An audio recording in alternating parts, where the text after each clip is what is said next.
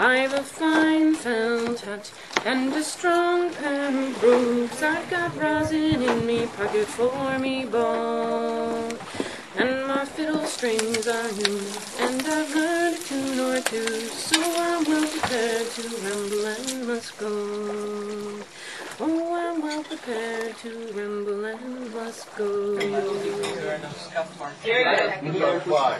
morning, everyone. I'd like to introduce myself and welcome you to my galley. I'm Captain Annie. I met everybody last night, I think. Fabulous. Delicious. Yep. Yeah, that is part of the reason that we chose this ship, right? Yep. Yeah, because of Annie. Annie and her cooking. Mm-hmm. Well, I'm Captain John Finger, and this is my wife and also co-captain Ann Maley, and we own the schooner J&E Riggin out of Rockland, Maine. And we primarily love to do longer trips, mostly because we think it's a wonderful vacation. And we do kids and family trips so that we have enough repeats that we've split it so that we've got some weeks that are kids and family weeks and some weeks that are not. We didn't like each other at first. Remember that? No, I don't remember. Chloe was 13 weeks old when we first started our sailing season. And then, of course, 3 years after that, Ella came along.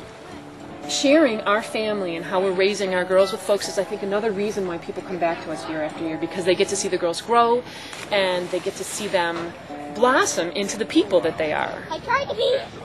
And when we took off yesterday on the Riggin, it was just like picking up where we left off last year. It was just a continuation of that first voyage, and we were just thoroughly enjoying it. Total strangers come together and start to bond and loosen up, and they start poking fun at each other. And then all the personalities come out on that third day. And then by the fourth and fifth day, it's just laughter. Honey, that's like a miracle. I mean, people from fresh water wouldn't understand that. And then, of course, by the end of the trip, nobody wants to leave, and that's the hardest day of the week. We feel bonded with John and Annie in the Riggin, and it's become one of our favorite places to travel. We love it.